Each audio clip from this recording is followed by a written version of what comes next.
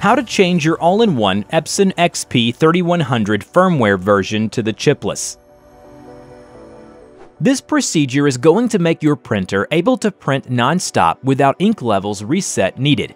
You will need a laptop or personal computer working on Windows operating system, USB cable, an activation key, and 2 software applications, INKCHIP firmware and INKCHIP activation. Connect the power cord to the rear of the printer and plug it into a wall outlet, but don't start a power on.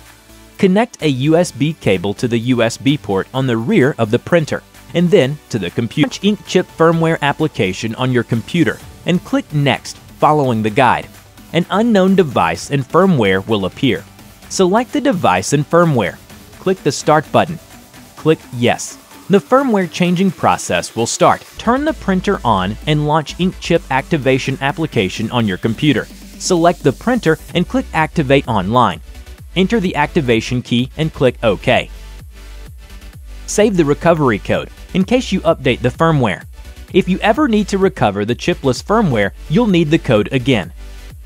Now when the procedure is finished, you can turn the printer off. To avoid air bubbles getting in the printhead, you should run the printer with the Chipless firmware only when the CISS is installed and filled with inks. Never update the printer's firmware. Otherwise, it will reset to default settings, so you will need to recover the Chipless firmware. Follow the link below in the video description to download free applications, INKCHIP firmware, and INKCHIP activation. You can buy an activation key on website inkchip.net. Wishing you good prints.